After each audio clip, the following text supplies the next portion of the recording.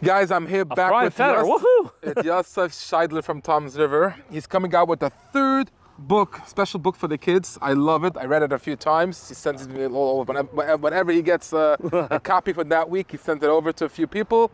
I'm one of them. Tell us a little bit about your book. Okay, so selfishly, I started this project about 2 years ago, and the idea was, as a Lubavitcher, I wanted to read stories of the Rebbe, and I couldn't find a good Rebbe stories to read my kids, at nighttime to put them to sleep. As I started working on this project, and I started getting good writers and good illustrators, because all the books that are out there, either they had horrible graphics, or they were written not made for kids. So to create a project that has stories of tzaddikim and Pasha modern day stories, people going to Kivrei tzaddikim, stories of Moifsim. Now this third book is filled with stories of the war right now in Eretz Yisrael.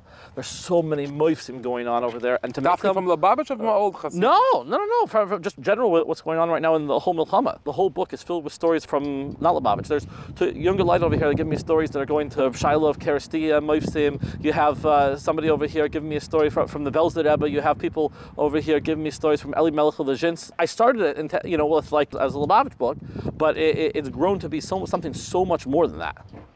Gwaldik. Okay, so what's the story now? When are you coming out with the third book? So we're getting the third book ready right now for print. It should be ready, I'd say, in about 2-3 weeks. We're finishing up final round of proofreading and putting the whole thing together. But we're in the last bit of fundraising. Got to fundraise this project. Each of these books is about a $40,000 project. I don't make a penny on this. I literally do this as a service because we got to be able to educate the next generation. There's an amazing video clip that I saw about the Rebbe. Somebody running a high school in Eretz Yisrael where all the kids were off the derech. And they came to the Rebbe and they said, we're starting this high school. How do we keep the kids influenced? The Rebbe responded that for this whole year, you need to pump them with stories of tzaddikim. And they said, these kids are not going to be interested in stories of tzaddikim and moifsim.